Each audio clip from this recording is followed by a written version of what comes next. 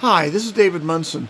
I've got a mini lathe running with Centroid Acorn, got a wireless controller over there, and I was having some problems with the carriage, and the saddle was twisting when the ball screw would push and pull it, and I could never get the gibs set up quite right.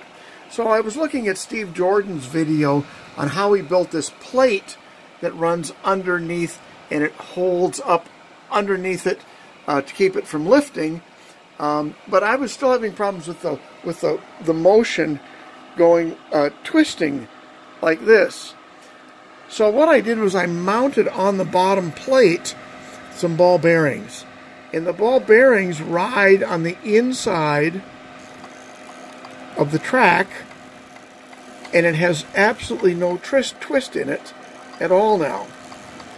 Now the other thing I've done is when I drilled these holes for the ball bearings, the screw is actually smaller than the ball bearing, so you can force the ball bearing tighter against the side rails to reduce the amount of travel on it. And so I've done some adjusting on it, but it seems to work absolutely wonderful.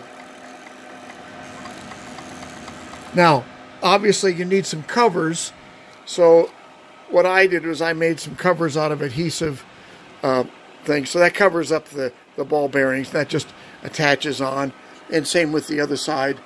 There's another sheet that goes here, so it covers that, keeps the filings out of it. So anyways, thank you very much for watching.